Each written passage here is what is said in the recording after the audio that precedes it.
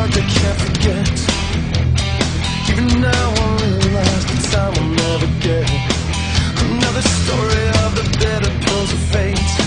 I can't go back again, I can't go back again. But you asked me to love you when I did, trading my emotions for a contract you can make. And when I got away, I only got so far. The other me is dead. YouTube, today I'm going to show you how to edit any web page. Now you could do this with Firefox or Safari. I'm just going to show you how to do it with Firefox today. So you're going to open up Firefox, and what you're going to do is you're going to go to the address bar, and you're going to put this code right here. This code will be in the description to the right of this video. So all you have to do is copy and paste. But the code is JavaScript, which is just the type this is, and then document body. That's this whole web page right here, like the whole thing. Content editable equals true. That means you can edit anything you want on the web page, and then that means yes, you can. Document design mode on. That means you can basically design it yourself, like move things around and stuff. And so basically all you have to do is put this code in and then click enter. And then it'll look the same, but really you can edit anything. Like watch. Click the Google icon. I can resize it. Oops, resize it. It's grabbing it. You can make it huge if you want. You can make it huge. Move it around anyway. That's pretty cool, I think.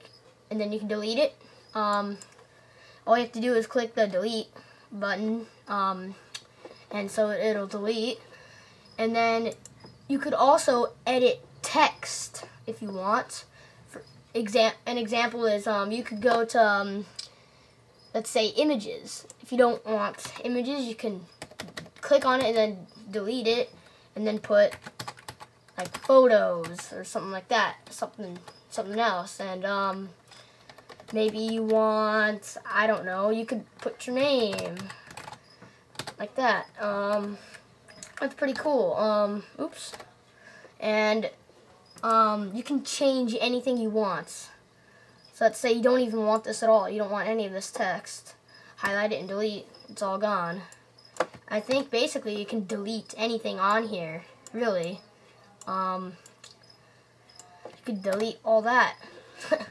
Basically all it leaves is this stuff up here.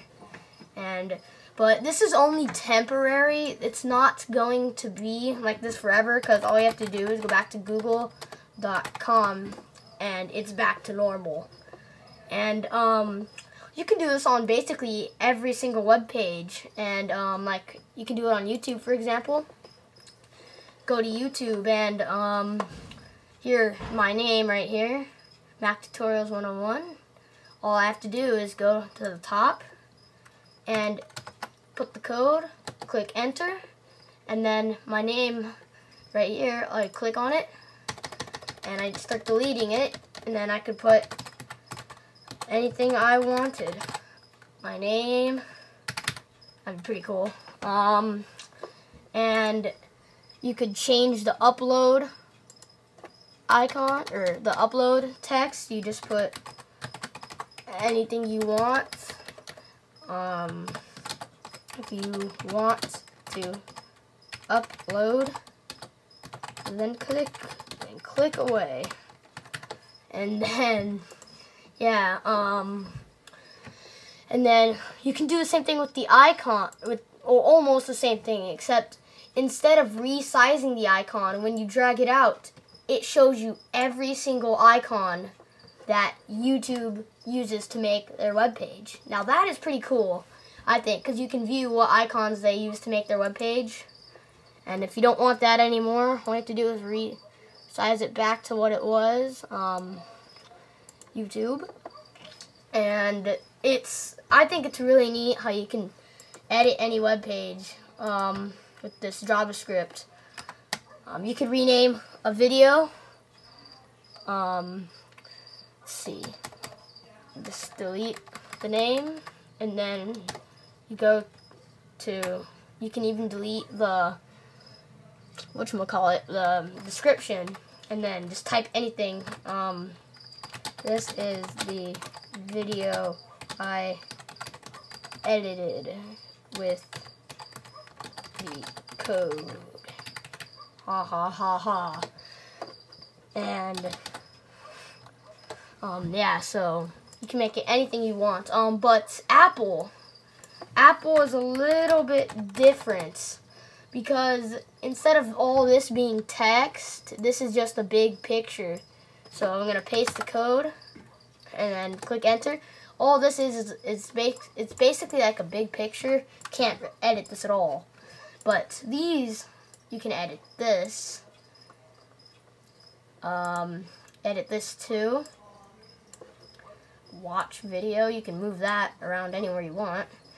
And you can edit text. That's pretty good, I think. You can edit text here, and then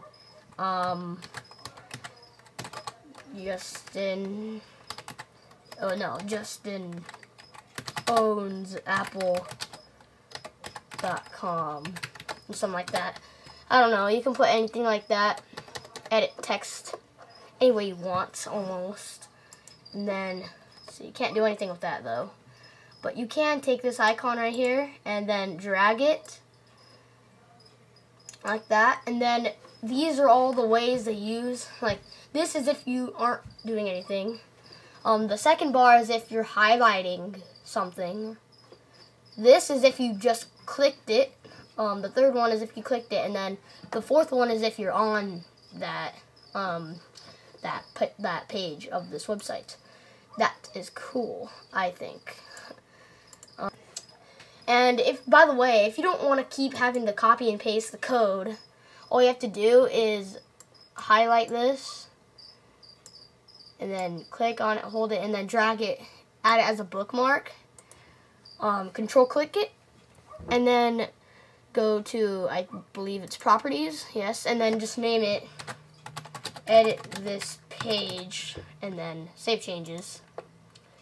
And then let's say you want to go back to google.com, just click edit this page, and then you don't have to paste the code. That's helpful, very helpful. And that is how you edit any web page. Thank you for watching, and subscribe to my videos.